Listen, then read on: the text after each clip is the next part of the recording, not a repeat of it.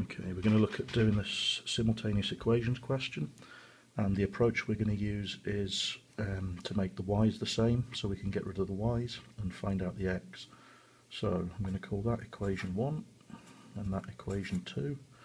Now to make the y's the same, you need to times that 2y by 5 and that 5y by 2. So we're going to times equation 1 by 5, which gives us 15x plus 10y equals 20, and we're going to multiply equation 2 by 2, which gives us 8x plus 10y equals 34. Now that 10y and that 10y are the same sign subtract, so same sign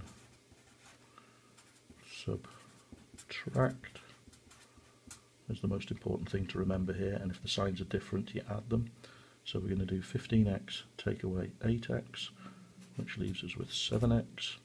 10y take away 10y is 0, it cancels out, disappears, and this is where you have to be careful because we've done 15 take away 8, we've got to do 20 take away 34, which leaves us with negative 14.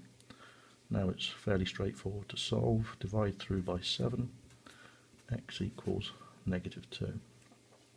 Now that we know what x is, we can substitute that back into one of our original equations. So sub into equation 1, it doesn't matter which equation you pick, you could use either. So 3 times negative 2 plus 2y equals 4. 3 times negative 2 is negative 6, plus 2y equals 4. Move that 6 over to the other side by adding on 6. You've then got 2y equals 10, which tells you y must equal 5.